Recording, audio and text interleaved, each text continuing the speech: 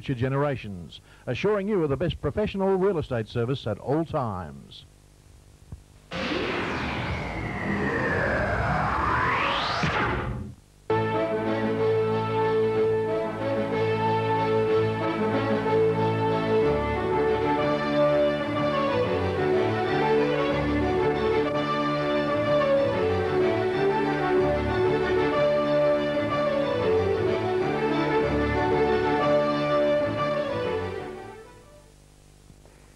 Good evening, it's Thursday and welcome to Mansfields Melbourne on Optus LocalVision.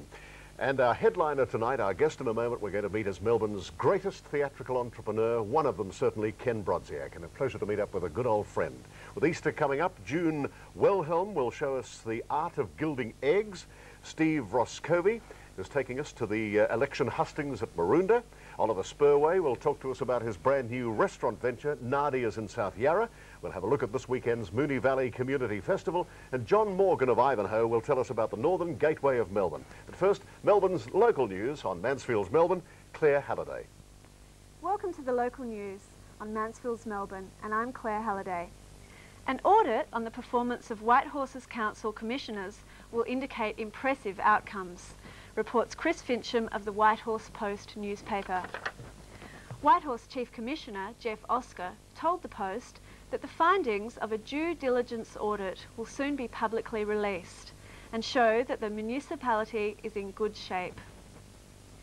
The Canterbury Family Centre will hold its Family Centre Autumn Fest this Sunday at the Nunawading Arts and Entertainment Centre.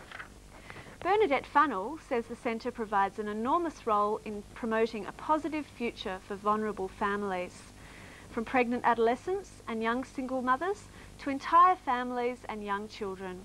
Amongst those to appear will be Humphrey B. Bear, footballers Alex Jezelenko and Paul Salmon, jazz singer Judy Jarks, and the Dutch Tildes Band. Secondary school students in the West have less chance of passing VCE than their eastern suburbs counterparts, reports David Adamson of the Brimback Independent newspaper. His article says up to 33% of VCE students in the West failed English, compared to only 8.5% in the inner eastern suburbs. That's all for now. Back to you, Bruce. Thank you, Claire, for the local news. And as I mentioned before, Kenn Brodziak for many decades has been a name associated with theatre and show business here in Melbourne. And I suppose, Kenn, as I welcome you to Mansfields Melbourne. Hi. How are you? I suppose you're greatly associated with the Beatles. Do you ever get tired of being asked about the Beatles? Yes, I do. Do you? Oh, I won't talk about them. Right, you get a better interview if you don't talk too much about the Beatles. Yes, just briefly, was it a good and interesting time for you? Yeah, it was exciting, but I stayed cool because, of course, everybody else got so excited. Yes, yeah, well, didn't it? It stopped Melbourne. I mean, crowds. Who else did you bring out and associate with? Well, I brought 150 different shows and attractions. It'd take a long time to tell you all of them now. Yeah. I'll just name a few. Cliff Richard, Bob Dylan, and an Eagle, Derek Nemo, the Kinks, the Who, the Animals. A lot of names, the big names then now forgotten. Yeah. Peter, Paul and Mary, and just Don McLean, shows like A Chorus Line, Annie, Dracula, and so it goes on. Marlene Dietrich, was she one? Marlene Dietrich, yes. She was my #1 favourite. Was she? Yes. What was there about her, Kenn? She was so challenging. She was to any entrepreneur, she proposed a challenge. You had to meet it, and I found the way of getting around her. We got on famously. I corresponded with her right up until the time of her death. I have lots of mementos and letters from her, notes really, and I value them greatly. Because she was such a challenging performer, was it then a challenge for you to overcome that? Well, no, she had a reputation of being difficult, and I like dealing with difficult people. Yeah. I didn't find it difficult at all. I just found out how to handle her, and we got along famously. Yeah, the last time I saw you, you were sitting in the stalls at the Regent, and it was the opening night of Sunset Boulevard. Yes, yes. Great night. It was a terrific night. Yeah. Do you enjoy that type of theatre or the one-off star? I prefer musical comedy or musical shows above all. I do like some one-off stars. Some of the concert tours I liked particularly was Don McLean, Herb Alpert, the Tijuana Brass, and Peter, Paul and Mary. But my favourites really would go back to the musical shows or the performers like Marlene Dietrich or Carol Channing. Yes, of today's stars, the superstars, would you, if you were still in the business, who would be the one headliner you'd bring to Melbourne? Oh, well, everybody says Barbara Streisand. I think she's the one I wouldn't bring to Melbourne because I did try very hard when I was operating, and the conditions she posed were impossible. Oh. But she only posed it because she didn't want to come, so I'm not sure who I'd bring to Melbourne now. Because everyone is coming out here, and Melbourne's seen a great variety of stars from all over the world. Would the Melbourne of today have been more exciting, well, not exciting, but more susceptible to bigger names because of the venues we have now?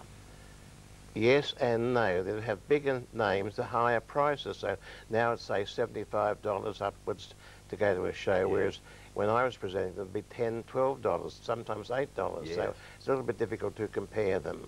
I've just recently given all my box office records to the Victorian Performing Arts Museum, which goes 30 years of history of theatre, really 35 years, and it's quite interesting to watch the admission prices and the attendances then as to what they are now. Yeah. See, the Beatles, which were the biggest attraction in the world, was $3.70. Oh, so today, if an equivalent of that came to be $70, $80, $90. yes, of course. Well, the three tenors are up to $1,500. Have you collected much over the years, Ken, of paraphernalia, memorabilia? I've got a lot of memorabilia. I've given a lot to the Performing Arts Museum, and I'll give them some more, but I do have certain treasures that I will keep, and eventually I think they'll all go to the museum. Ken, did you ever write a book on your experiences?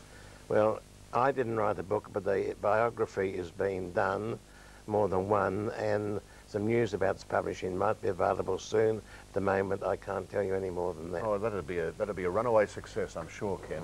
Well, you're very much part of Melbourne. You still love the racing?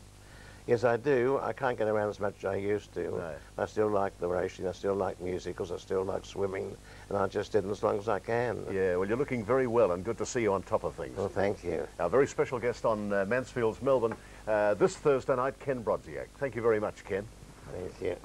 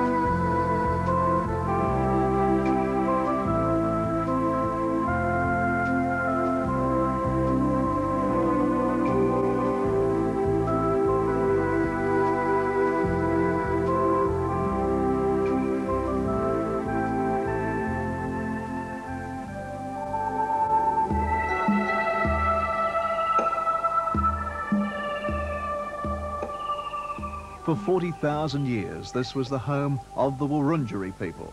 Today, it's Nillumbik Shire, a vast and varied expanse of bushland homes, farms and forest, extending from the Yarra in the south as far north as the Great Dividing Range at Kinglake National Park.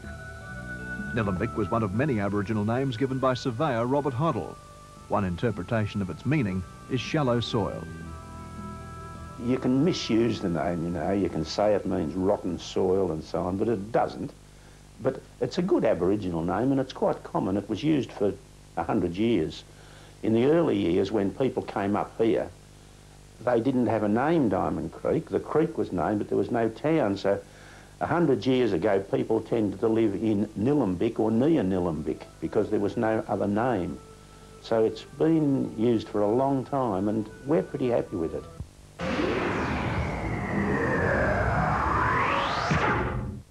thanks to the Nillumbik Shire for that beautiful footage and activity out in the Nillumbik area. Let's move south of the Yarra now to beautiful Malvern. And we're joined by June Wilhelm of Romantic Art and Craft Supplies, and I'll give you their address in a moment. June, welcome to Mansfields Melbourne. Thank you very much, Bruce. There's nothing I love more than these gilded and gold eggs. They look beautiful. It gives you a wonderful feeling of power. Well, especially at Christmas time, there's a warmth about them. Yes, and Easter coming up shortly. Tell us how you do this gilding craft. Well, I've simplified this gilding little process. Right. We have 5 fingers. Right. First, we put, that's our little egg, and that has a coat of gesso. That's like a little sealer. Right. The second process, I put a coat of red. Red paint under the gold is a wonderful colour for the gold seems to pick up red. You can put other colours underneath. Right. That's step 2. Step 3, we put the milk or the size, and that's why this is glistening, and it goes on white, but then it'll come out clear. And once that dries, or doesn't actually dry, it remains tacky, this is when the fun starts. I pick up an egg, like so, and on this very, very micro thin leaf, I roll it around, and this one could take a little bit more, but we're in a... Yes. We've pushed but for we've time. got the idea. We've got the idea, and there we have a gilded egg. So you've just seen June actually lay a gilded egg, and here's one of the finished product. But that's a wonderful. And there we are. And you're going to do another one for Yep, us. just done it. I was better this time. Very good. Now, would you like to put the gloves on and do one? Well, I'd try one. All right. Yes, I think you should. And how's the shop going down there in Malvern? Oh, it's very, June? very good. I have wonderful ladies who do some great craft. Apart from doing gilding, they too big. No, they're too small. Now, we always feel like there's the tacky egg. There's the tacky egg. Give me the... don't be too quick. Well, we're going to get half a minute. Pop that into there. Right. And pick it up. It grabs the milk. It does grab. It grabs into that. Now just roll it around. If you remember when you were a child, you used to do those silver paper balls. Now, well, there mine we are. is a bit... no, keep rubbing. Still, I'll keep rubbing. That's wonderful. And there you are. And you have all of those arts and crafts at your shop? At Romantic, and we have all the supplies available in time for Easter. June Wilhelm at Romantic Art and Craft Supplies, 68 Milton Parade, Malvern. That was lovely. Oh, thank you. See you soon. Thank you.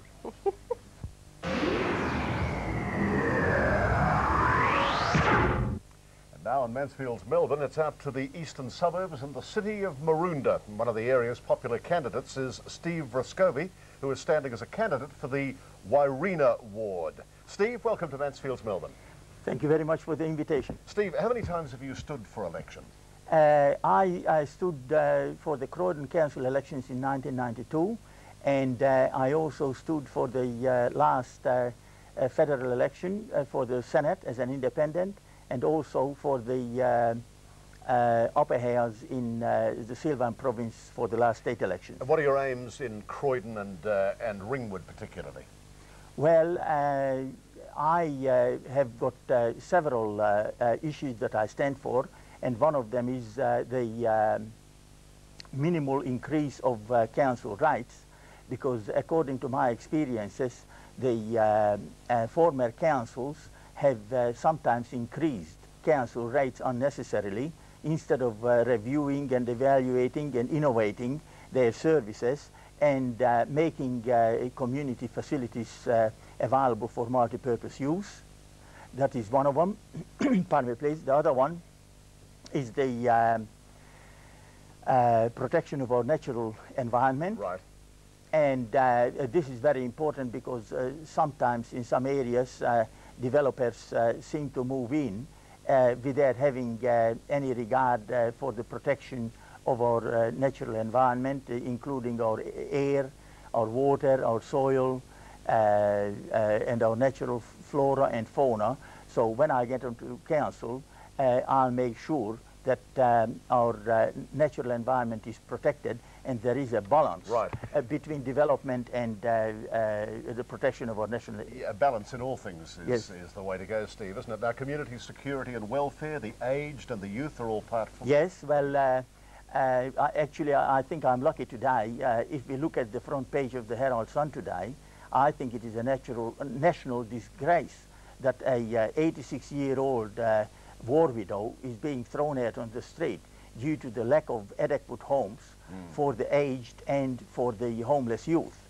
And when I get into council, I certainly will be fighting for this issue as well as the other issues I stand for. You are family conscious yourself, I know, because of your very proud grandson, isn't it? Yes, my first and only grandson. Ah, well, we've got a record for him, certainly on videotape for the rest of his life. He's a good baby by the look of it. He's excellent. All the best to you. Thank you very much. I'll put the baby down and come back to it. Thank you, Steve Raskovy, who is standing for the Wyrena ward. Thanks for being part of Thank you very much for the interview. I appreciate it. This is Mansfields Melbourne, and we'll be back in a moment.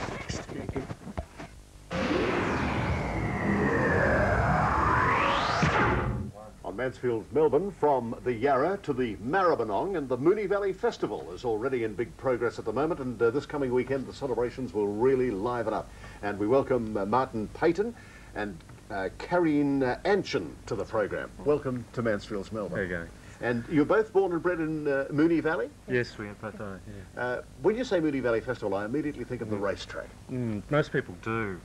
That's been part of our aim with this festival, to start to build up a bit of an understanding about the culture of that area, which has an incredibly diverse community, and the natural surroundings in that area move right beyond the racecourse itself. There's a very big Turkish community out that way, isn't there? That's right, yes, and Latin American, Horn of African, Vietnamese.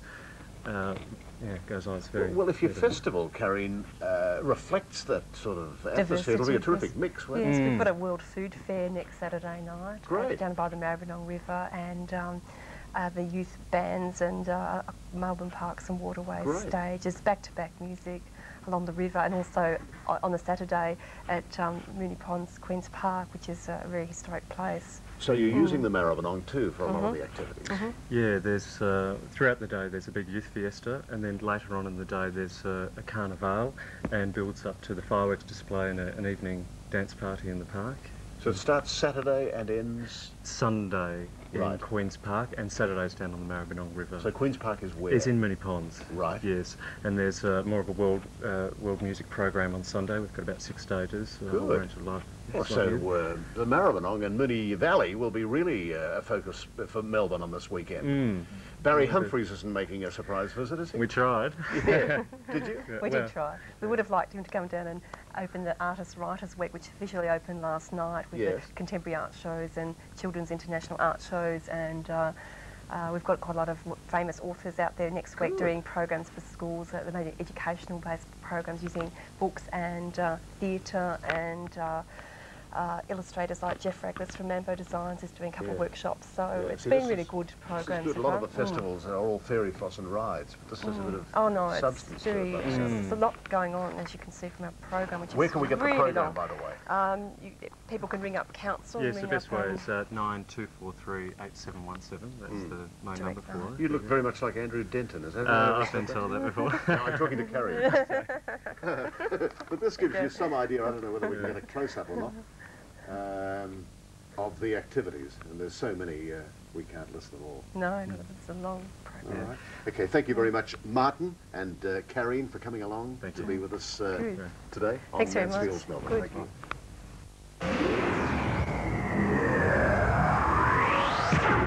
On Mansfields Melbourne, our regular, well this week anyway, Rick Milne is with us, Mr. Collectible here in Melbourne. Thanks for joining us again, Rick. You're welcome, Bruce. Good on you. Sure, good. Now, tell us about your jaunts. You go around Australia quite a lot, don't you, looking for the ephemera? I'm getting the old Austin A40, and I head up the highway, and we got to Narrandera, up in the middle of New South Wales a few months ago, and we were called by somebody who had an old store. Yes. And pulling down the old store, because it was long gone, closed, they were pulling the store down, and they found some of these most wonderful signs up in the ceiling of that store in Narrandera in New South Wales. And I thought I might bring a few in today and show you. I suppose when they shifted stock, that'd be the only storage area. Only place you could put them, that's right.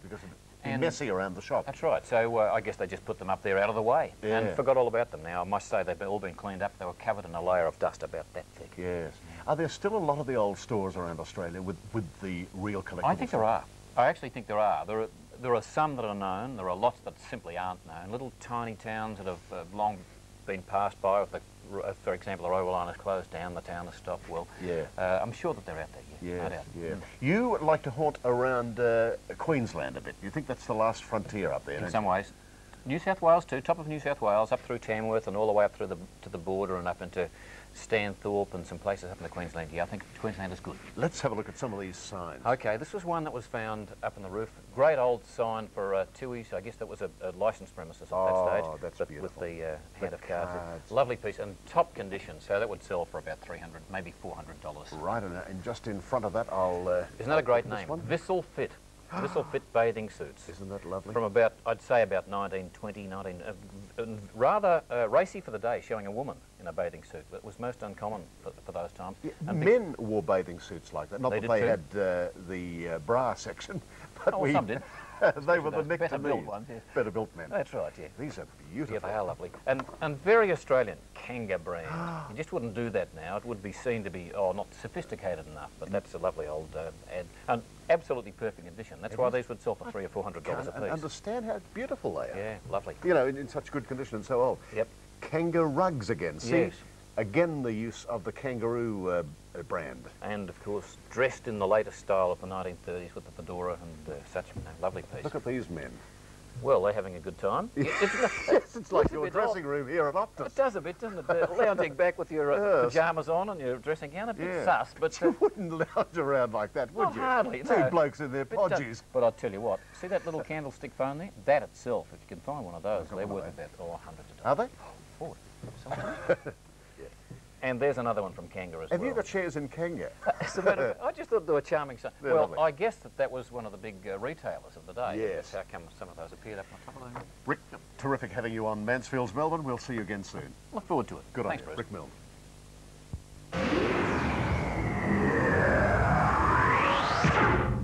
Welcome back to Mansfields Melbourne, and each week on the show we'll be joined by John Morgan of John Morgan Real Estate in Ivanhoe. Thanks for being with us, John. Thanks for joining us. Glad to be here. You're looking after Ivanhoe, Eaglemont, Rosanna, That's Heidelberg. right. Yep. We go out from the north, from that pivotal point at Ivanhoe, out towards Ivanhoe, Eaglemont, Rosanna, McLeod, areas like that. So do you have a network also of inner city agents and a network? That's right. In fact, Bruce, what we do is we have, this magazine is a weekly magazine that we put out, Right. the Property Profile Group, and there are 28 agents in that group. Now, most of those agents are closer into the city. Yes. So the point is that we then secure those types of buyers who are looking to move further out of Melbourne, but not too far out of Right. Melbourne.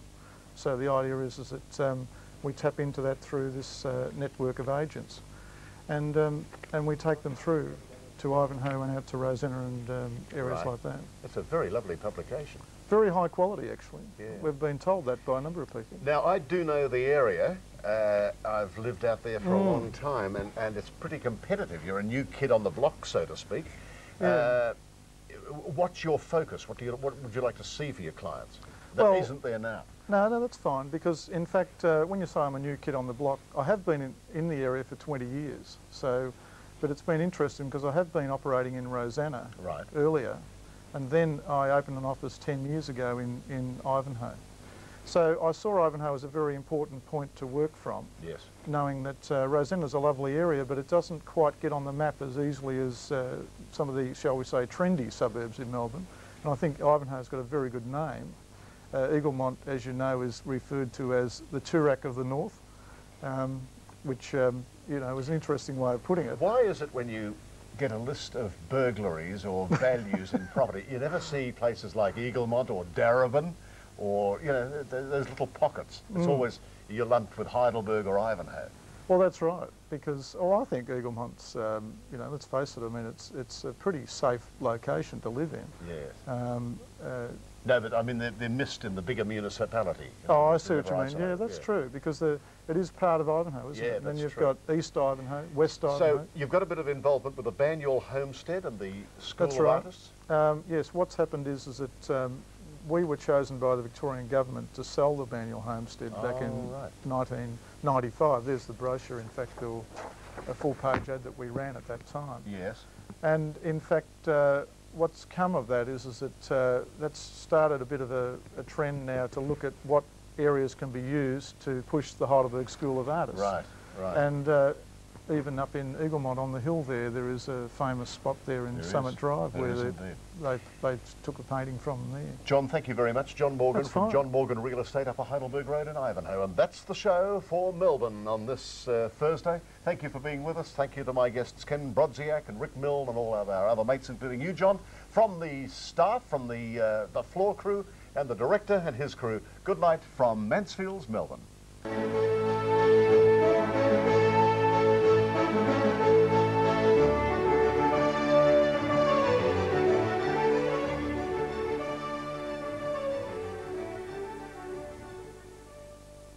Hudson Bond Real Estate for this and future generations, assuring you of the best professional real estate service at all times.